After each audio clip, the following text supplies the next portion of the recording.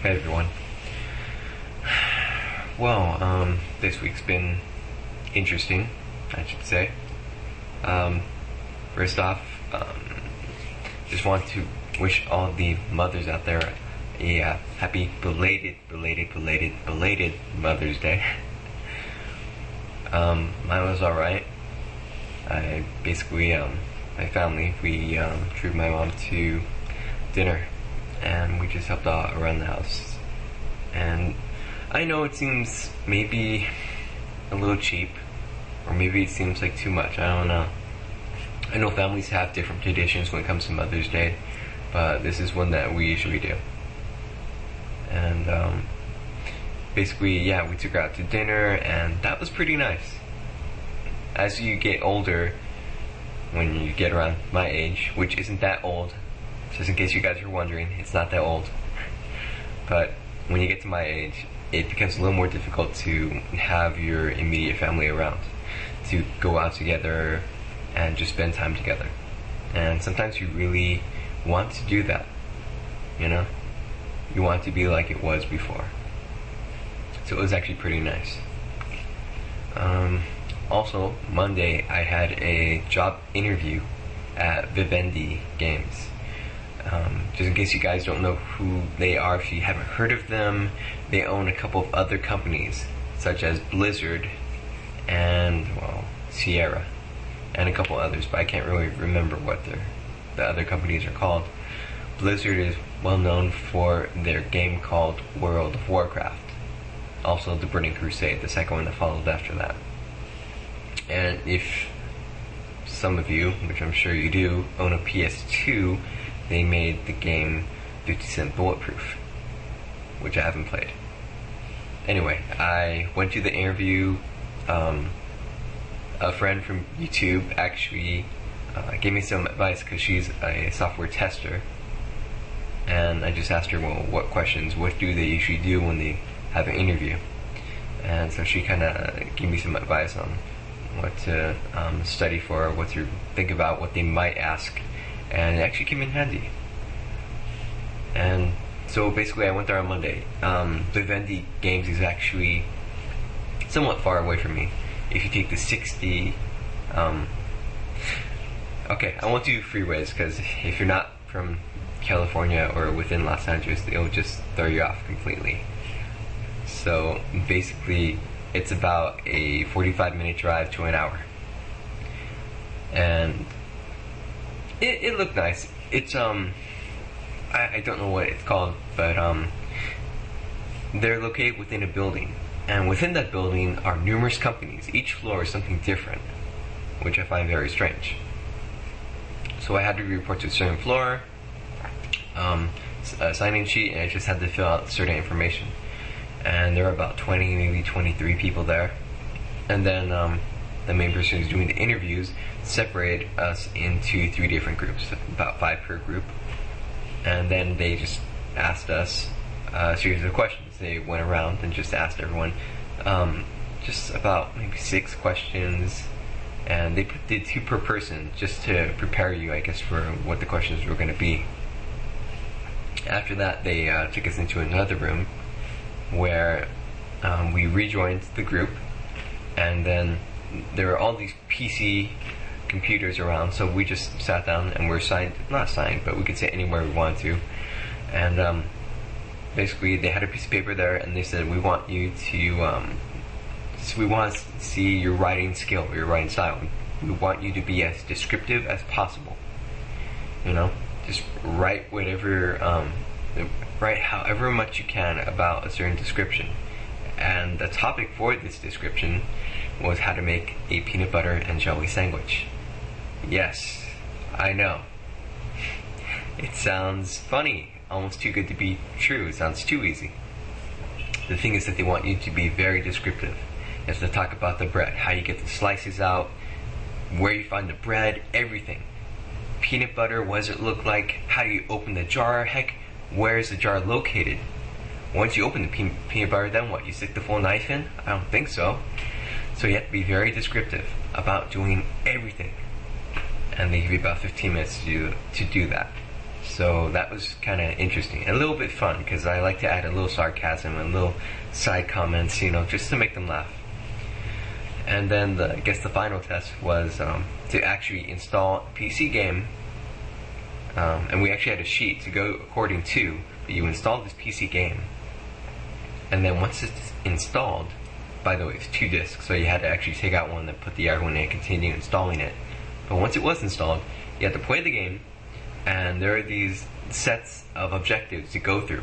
They're very, not tedious, but every 3 or 4 seconds you had to keep checking to make sure that you're doing the right thing. Basically what they want you to do is look for bugs. Anything that didn't seem right. So if you saw like a line going through, like a thread of a different color, you can mark that off. Or I don't know, just anything that didn't seem right. And they put a deliberate block in there as well. And a block basically means that you have to literally exit the game, unplug, restart. Something that you can't do while you're playing the game. So let's say you walk into a room, all the doors are locked and there's nowhere to go.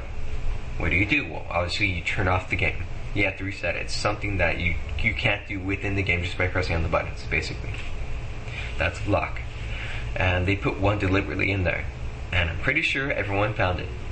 The block that they designed is when you got to the next level, you knock out 2 guys, and it says pick up their guns, you press forward, and you don't move. They disabled moving. You cannot move forward, back, left, or right. You can turn around somewhat, but you can't move forward or back. So basically what they said is you exit the level and then you reload it, and that will enable you to move. And then you go through the rest of the level and write down all these bugs that you can find. And you kept that up for about maybe 30 or 40 minutes. And it was kind of fun. And I talked with some of the people, and that's the one thing that I find somewhat interesting. Everyone's friendly. I don't know if you apply at different jobs, maybe people aren't, maybe people are more secretive, they aren't as open. Everyone's very friendly. They're open about where they came from, what college they went to, what their backgrounds are, where they used to work. Everyone's very open. They don't mind talking. They don't. Even when the person who's interviewing you is not there. I know some people like to put this fake, this fake type of person, trying to be the person that they think the boss wants them to be. Everyone was, from what I can tell, legit. But it's just nice to see that there's more friendly people out there. There's not progressive, aggressive people, just stalking everyone to get their way. Everyone seemed very nice and very polite. So after that, I took about an hour to get back home. That was fun. And basically what they said is that they're going to call us either Wednesday, which was yesterday, or Thursday, which was, or is today. And sadly, I did not get called. So, yeah, I feel a little down, a little sad, because that would have been nice. The video game that I've heard that they were supposed to be testing was Scarface, or the Nintendo Wii. So that would have been something. And I would have had something to really fill you guys in with. But, it comes out in July, just in case you're wondering. But, I think if I just keep searching, I'll find the right job. The one that I know would be better than this one, or probably any of the other ones that I probably didn't get. But yeah, I thought I might do good in. So, I'll keep you guys posted. I'll see what happens with my job search. Yeah. It's already near the end of the week, and I feel like it's been too long. I think that the interview and just the anticipation that someone's gonna call to tell you to come back, and then they train you, pay you while you're being trained. It makes you feel like that was it, but I guess, well, it turned out that it wasn't. But we'll see what's gonna happen. Wow, that was almost, that was like my main topic for this. Well, I guess I can backtrack a little bit. There was one thing that I wanted to mention. Friday, I actually went popping, I guess you can say. You know how when you go to a certain block, I guess sometimes, I'm not really sure how you say it, but sometimes usually outside malls usually have people who dance on the street. You make donations and they pop. Well, every Friday a certain group will actually go to this theater that I usually go to, and all Friday nights around 8 or 9 o'clock they breakdance, aka they also pop. And I actually started watching them pop I've been watching them pop for quite a while, although it's a different group, but some of the people still remain there. But I started watching them, I guess, back in November, maybe even October. And well, it progressed, people changed, and then they even went from popping to breakdancing, but yet you still see some popping and things like that. And I actually did pop once in front of an audience that was there. And for those who really don't know me, I am a very, very, very, very, very, very, very shy person. Even though I can talk to you, obviously. But if I could actually see everyone, I would probably choose my words differently. I wouldn't be as open about my personal life or what I was doing or how I feel about certain things. I don't know, that's just the way I am. But for some reason, I can talk to this funny little web camera and I'll be okay. But yeah, so I actually went there and I saw them breakdancing. I actually did a recording. I'll probably post it up at the end of this blog. Hopefully it looks right. Just to show you what I sometimes do on Friday nights, how I spend my free time, because all you guys see is me recapping what I usually do. You don't really see me going outside or doing much of anything besides this. You know, no matter how descriptive I am, I can show you a video and that just gives you a better idea of what I usually do. So yeah, and that's what I did on Friday. Oh, and here's some good news when it comes to GameStop.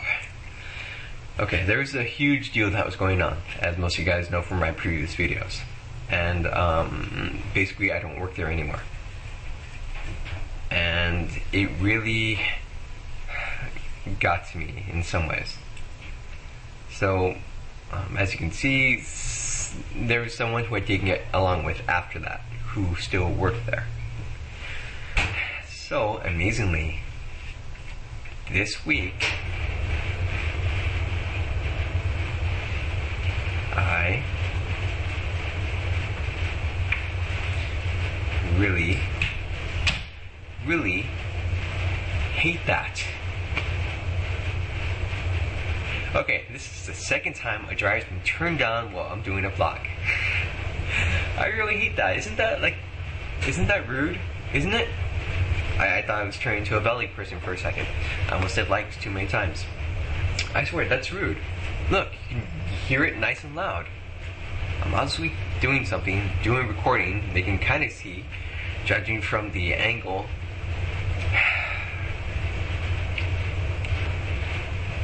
Anyway, sorry, it just gets frustrating. I can't go anywhere without someone bugging me. I can't. Someone will always walk in through the door, walk in somewhere, and just throw off my concentration from doing this.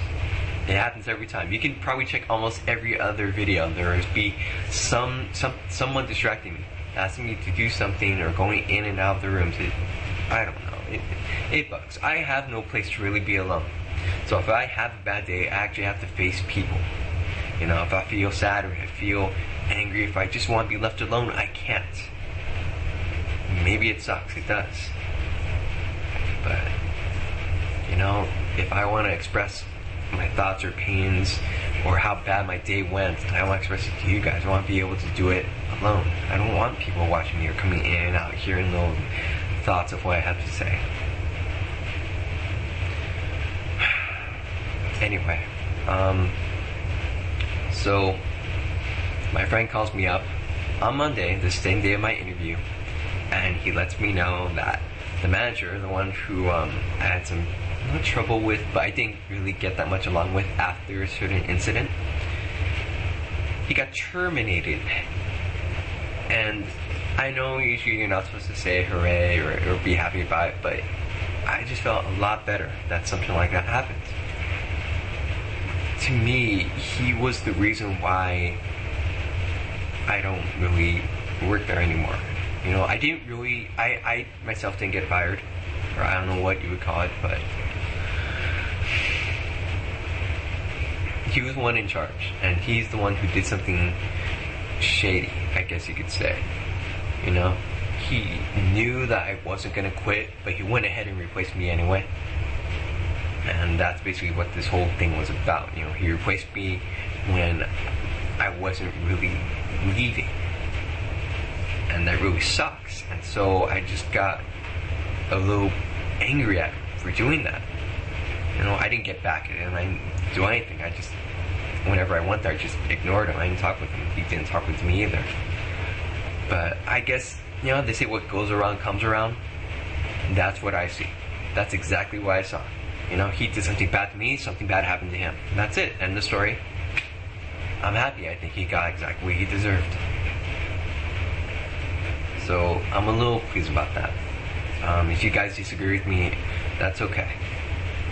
You know, if I was looking at it from your point of view, I might say, you know what, that might not have been right to feel well because someone got fired. Even though they might have done something bad to you, maybe you should not have been too pleased about it. But yeah, I was watching someone else's vlog.